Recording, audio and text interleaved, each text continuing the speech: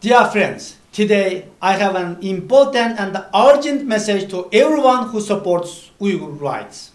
As you may know, the UN High Commissioner for the Human Rights, Michelle Bachelet, has announced that she will visit China and Turkestan. This is a historical event as this has never happened before. But High Commissioner is going to China without having met with Uyghur groups, without having met with camp survivors, and without having engaged directly with the affected community. In September 2021, Ms. Bachelet announced that her office was working on an independent assessment of the situation in Turkestan. But her office has not yet published a report.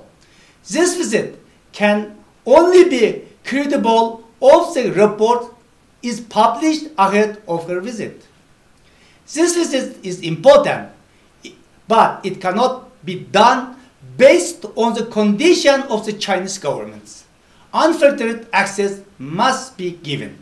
This included access to concentration camps where millions of Uyghur, Kazakh, and others are arbitrarily detained.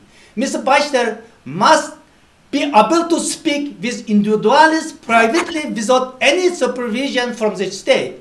If these basic conditions are not met, then this visit should not take place.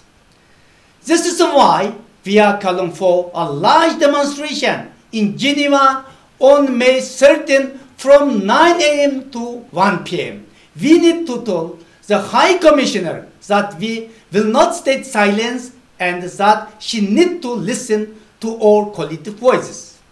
I ask you today to support us in this important effort and to provide any support you can.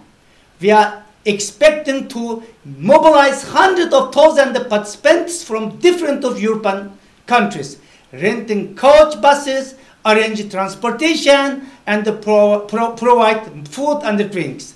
We urgently need you to make this historical demonstration happen. We urgently need your participation and your donation. Thank you very much.